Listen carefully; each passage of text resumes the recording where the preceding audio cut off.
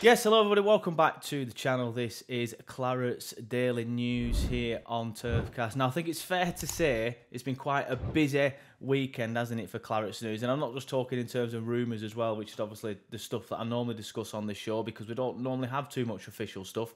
But of course this weekend there was two official announcements from the club and two very big ones, I think it's fair to say. And I don't know about you guys, but I know a few people on Twitter have said the same thing, but I feel like this as well. These last two announcements, even though I had certain things to say about the first one, but these last two announcements and the things that's been said over the weekend has left me feeling a lot more optimistic about the season coming up. I know I said that I still think we'll go up under Parker, but some of the things that he's been saying in his interviews is started to make me think like this guy knows what he's doing. And to be fair, obviously the proof's in the pudding. He's got two teams out of this division, but hey, I've already given my opinion on that on other videos as well, so I won't be doing too much on this. But yes, of course, Scott Parker is now officially the Burnley manager. It was announced late on Friday. Now, the last time I spoke to you guys on this show was, of course, Friday morning. I usually do the Friday shows later, but due to work, I couldn't. However, I did say to you that I had a feeling, it was no inside information, I was fully honest, I'm always honest about stuff like that, but I just had a feeling, it just felt like it was about to be announced on Friday that Scott Parker was the head coach. I just felt like with all the rumours coming out, the stuff that Fabrizio was saying, that Sasha was saying, and stuff that I was hearing as well, I just felt like that day was the day. And obviously in the end it was, but it was 9:30 p.m. so I remember thinking at 9:30 p.m. like, it's obviously not going to be today now, then maybe it's going to be Saturday morning or Monday. But of course, yeah, it was 9:30 p.m. A few people suggested on Twitter that it was done at that time for the American audience. I don't think the club were thinking of the American audience personally. They may well be, I don't know. I just felt like that's probably when everything was done and dusted and they could finally release the article and all the videos. Personally, that's probably more of what it was, rather than just thinking about the American audience. But yeah, anyway, it's official. Scott Parker is now the Burnley head coach, as they've announced. I keep accidentally calling him manager. Not that there's that much difference. Obviously, there is a little bit of a difference, but ultimately, it's the same kind of job, just with less control. But I do keep accidentally calling him manager. I've already been corrected on it a couple of times. But yes, Burnley confirmed Scott Parker as head coach, and they did that late on Friday. So to be fair, even if I did the Friday show a little bit later, I wouldn't have done it as late as 9:30. So I'd have still missed it. So it was kind of irrelevant about me doing it in the morning. But on the club website, the club said Burnley Football Club are delighted to announce that Scott Parker has been appointed as the club's new head coach. The 43-year-old arrives at Turf Moor with a proven managerial record after securing 2 promotions to the Premier League previously with Fulham and Bournemouth. He also enjoyed a stellar career as a player, including 15 seasons in the Premier League and representing his country, England, as a captain. After signing his contract, he becomes boss of Burnley. He admitted he couldn't wait to get started.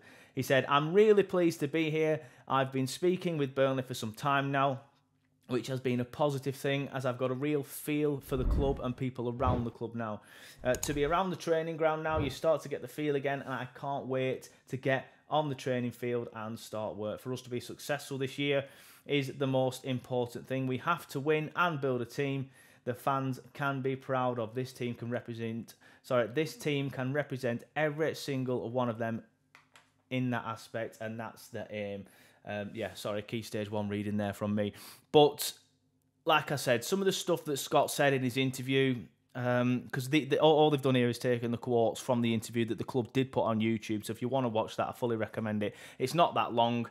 It can easily be done with a morning coffee after you've watched this. I fully recommend it. He speaks very, very well, and maybe I've been roped in a little bit here because I have been saying a lot of the time that I am underwhelmed by the Scott Parker appointment, and maybe I've been roped in by his media training a bit here, and I feel like I have been a little bit, but he spoke very well in that interview. He spoke about a lot of things that give me encouragement. He spoke about the fact that he knows Craig Bellamy very well. He played with him at West Ham, and obviously they both played in the Premier League for several years together, so he knows them. Interestingly, he mentioned that he was speaking to Craig and Vincent when they first took over at Burnley Football Club, because they were asking him his perspective on certain things and vice versa.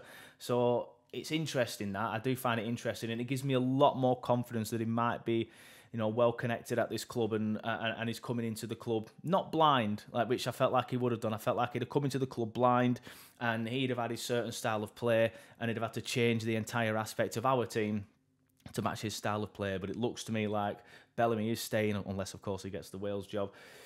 Because he alluded to him quite a lot in that interview, and him and Bellamy do have a working relationship already. So that has left me feeling a little bit more positive about the season. But yeah, just to confirm, as I'm sure 100% of you watching this video were already aware, but Burnley Football Club have officially made Scott Parker their new head coach. Elsewhere, there is the return of the Iceman. Now, I know 100% of you, again, will already be aware of this, but what sort of news show would I be if I didn't mention this? Even though it happened 2 days ago, I can't not mention this. But yes, Johan Berg Gudmundsson has returned to Burnley Football Club, and everybody is absolutely buzzing with it. He returns on a 1-year deal, the club said on their website.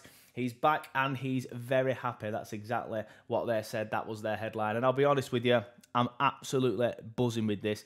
He may be getting older. He may be, not a young player anymore that can probably play Saturday, Tuesday, which is a demand in the Championship. But he is invaluable in terms of experience, and he is still very, very capable in them games that he plays. He did quite well in the Premier League last season, was very good in the Championship the season before, and I, for one, am absolutely buzzing that he's back. I was shocked to see some people say, very few people, I'll just get this out there now, I think I posted it on all 3 platforms, obviously, and I think I only saw about 4 comments that were negative, saying he's too old or they don't want him back. And obviously, on the flip side of that, was probably about 500 positive ones. But I was still shocked to see them 4.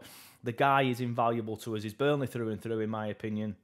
I'm absolutely buzzing that Johan is back, and that's official. It's done, it's dusted. Again, I'm sure, like I said earlier, 100% of you watching this video will be more than aware of it.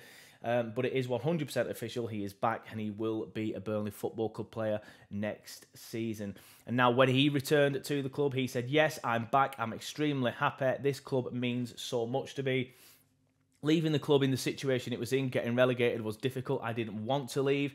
I wanted to help us get back to the Premier League where we belong. I knew my football career was definitely not over. He says, I've also spoken with the new manager, and I just want to help this team get back to the Premier League. It's going to be hard. The Championship is extremely difficult, but the talent we have in this squad, the experience we have in this squad, we can look at this season in a positive way. We know we've got to work hard. It's not enough to have talent in this league. You have to work hard every day, every game, and that's why I'm here, to make sure that's what we're going to do. I am, like I said, I'm buzzing to see that Johan is back, and he speaks very, very well there. Again, we all know Johan, we all know he can speak very well, but he says the right things about how we need to work hard, and you know that he's one of them in that dressing room, at the top of the hierarchy, because of his experience, because of his time at the club. And it was a worry for me that he was leaving, and especially when it looked like Jay would be leaving as well. We could have lost so much experience. Again, there might be 2 players that may not be able to play every single week in the Championship, and when they do, they may not deliver every single game, but they are both more than capable of playing very well at this level, and I think they are both more than capable of getting us back into the Premier League with their contributions on the pitch. But I think their contributions off the pitch are just as important, especially in both of their cases.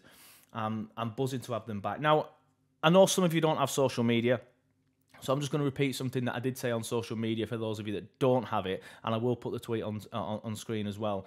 But it can't be a coincidence to me that as soon as VK leaves, I think that week, Jay signed a new deal, and obviously now Johan's come back as well. And obviously there was reports that Bellamy had been sacked by VK. I say reports, people were talking about Bellamy being sacked by VK. A lot of people were talking about Bellamy leaving, but not really suggesting why. And as soon as VK goes to Bayern, it turns out Bellamy's staying as well. So that to me suggests that VK may well have had an issue with some of the players and staff. I think it's telling to me that these 3 are now staying at the club when it looked like they weren't after VK leaves. But again, I'm just playing devil's advocate. But I think it's very telling. I think it's pretty obvious. It's good to see Johan back, and I will just say, I'd heard some rumours that Johan was coming back, hence the posts on Twitter that I had put out about, just asking the question if somebody would want him back. And then I had to go to work. So I went to work, did a deal with somebody at work. So instead of doing the 12-hour shifts that I normally do, I only did a 7-hour shift. Don't tell my boss. But I ended up going to, the McDonald's at Rising Bridge. Don't know why I'm telling you all this on a news show, but it's relevant, I promise. I went to the McDonald's at Rising Bridge and I seen this big, massive, I can't remember what brand car it were, I think it were a Merc, coming towards me, going towards Starbucks. I'm like, that's a nice car. I looked in it, Dora Rocher, and sat next to him, Johan Berg Gudmundsson. So I'm like, the rumours are true then. So at that point, I knew it were happening. Hence why I put even more posts up about asking the question. But yeah, it's good to see Johan back. I'm buzzing to see Johan back. He will provide a lot of experience to this team and he's still more than capable on the pitch. So yeah, as I said earlier, that's two reasons there. The manager coming in and speaking very well and saying that he's well connected at the club and Bellamy and stuff like that, and Johan coming back. Them two things, I don't know about you, but them two things give me a lot more optimism going into the season. Elsewhere, in terms of rumours and not official announcements like I've just been speaking about, it's actually been pretty quiet on that front, which is probably a good thing considering we had so many official announcements. Obviously, I never really want this video to be too long. I always feel between 8 minutes and 15 minutes is more than enough. So when there's a lot to cram in, I do sometimes get a little bit worried that it's not going to be enough because I'm going to have to do very short, sharp, quick things with the news. I don't want it to get too long. So I'm kind of glad it was pretty quiet on the rumours this weekend. But according to Alan Nixon, so I'll take it with a pinch of salt, Newcastle United are expected to still continue their pursuit of James Trafford. He says Newcastle United are expected to make another move for James Trafford despite already signing 2 goalkeepers recently and already having a £16 million bid rejected by Burnley. Chelsea are also interested but need to move some players on before they can bid. Now, according to his article, he goes into more detail in the article. He says they will make a new move for Burnley despite already signing the 2 shot stoppers. The Toon did have a £16 million bid not backed by the Clarets and snapped up veteran John Ruddy on a free and a name who I'm not even going to try and attempt in a swap. However, Trafford is still seen as a future number 1 and the Geordies will try to go closer to the £30 million valuation to get him. Chelsea boss Enzo Maresca also wants Trafford, but his transfer team need to move out some of the existing keepers before their bid. Now, the main thing here for me is how we said that Newcastle will go closer to the 30 million. Look, I agree Trafford got a bit of an some unfair stick last season. He has blocked Turfcast on Instagram for some reason, and I'm still sticking up for him. But I feel like he got some unnecessary stick last season. I feel like VK threw him in at the deep end when he shouldn't have done, and that was the reason why he got some stick off the fans, which I don't think he should. Booing him and chanting Muric's name while he was playing was pretty disgusting. We're not that type of fan base. I don't think we should be behaving like that, in my personal opinion. But that's what happened. So I do feel sorry for him. I feel sorry for him that he was thrown in at the deep end by the manager who got everything wrong last season, I think it's fair to say, when he shouldn't have been. But maybe he came in and kicked up a fuss saying he wants to be number 1. I guess we'll never know. But he doesn't seem like the type. And from what I've heard at the training ground, he is keen. He's keen to work hard. He's always working hard, whereas some of the other goalkeepers don't work as hard as he does on the training pitch. So maybe that's another reason why Company was so adamant on starting him. But if Newcastle come in and say 30 million quid, I think every single Burnley fan will snap their hand off. I still think he'll be a decent goalkeeper, but he's going to need to bulk up. He's going to need to get better at crosses. He's not Premier League quality just yet. That's one of the mistakes we made last season. I do think it played a big hand in us getting relegated, though. I know a lot of people say that it didn't. There was other factors. There was obviously other factors. The main one was the manager.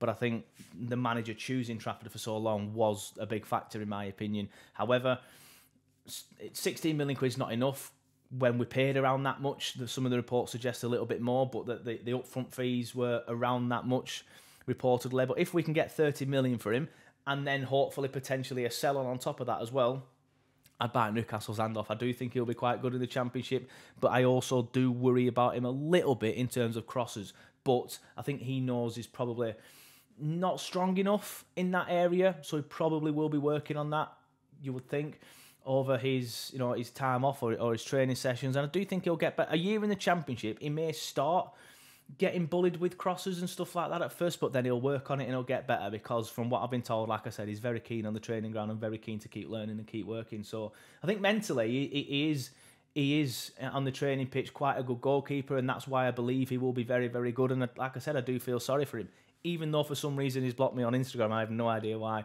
But yeah, according to Alan Nixon, James Trafford is... Newcastle United are still going to come back for James Trafford despite already signing 2 goalkeepers. And the bit about Chelsea, I've heard that myself as well recently from a source. I wasn't aware that they needed to move people on though, but Chelsea are interested in him as well. And look, despite everything I've just said about, I still think he'll be a very good goalkeeper and potentially England's number one day. I'm surprised that them sort of clubs are willing to spend 30 million quid on him. But hey, if they are, bite their hand off and then try and keep Muric. But obviously the reports are that Muric has asked to leave. So invest it in another very, very good goalkeeper for the Championship. And you can get a very good goalkeeper for the Championship for probably about 5 million. So a lot of it, will hopefully be put into another goalkeeper and obviously other playing squad members as well. But I think we're going to see a lot of stuff about players leaving as well. Your likes of your Traffords, your Muriches. I still think your Sanders and your Odebears are going to go as well. And potentially a few more. But yeah, obviously anything that I do see, I will let you know here on the Clarets Daily News Update. So yeah, that's it from me today. That's pretty much everything that's out there at the minute. We'll be back to doing it daily now, obviously Monday, Tuesday, Wednesday, Thursday, Friday. I'm not actually in work that much this week, so I should be able to do one every single day and pretty much on time for you all. But yeah, let me know in the comments what you think about Scott Parker, about Johan Berg Gudmundsson, and about the potential of James Trafford going to Newcastle despite them signing 2 new goalkeepers. I'll be honest, when I put the tweet out there, a Newcastle fan responded saying absolutely no chance now we bought them 2 keepers, and the club have pretty much already hinted at that. So, like I said, always take Nixon's stories with a pinch of salt. But yeah, thanks everybody for watching, and please let me know what you think in the comments below. And if you are new here, don't forget to subscribe, and I'll see you tomorrow.